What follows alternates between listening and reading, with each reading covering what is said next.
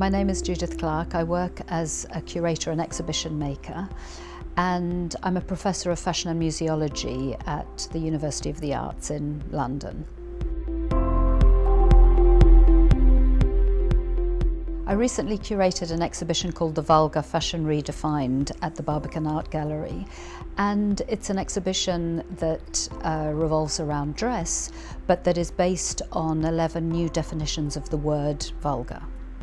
The exhibition says that nothing is intrinsically vulgar, but there are things that have been labelled as vulgar, and so it's always in the eye of the beholder.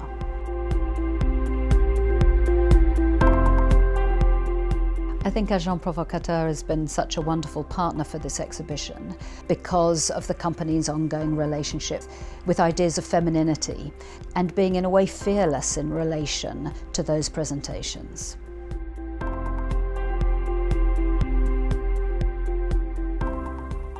I chose the Provocateur Varvarra playsuit to be in the exhibition because it's so eloquent. When you put coins next to a naked body, you're wondering about the body's worth, you're wondering about what to show, what to conceal, and how to do it.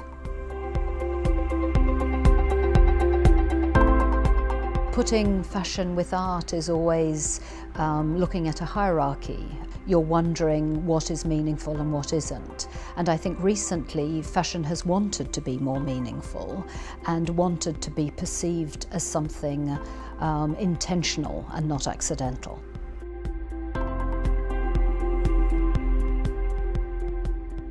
The idea of women's fashion and the vulgar have always been sort of placed in very close proximity with each other, as though we know what is appropriate dress, what women are supposed to do and what they're supposed to wear, and therefore how they're supposed to behave. And I think what we do now is we can play with some of those notions.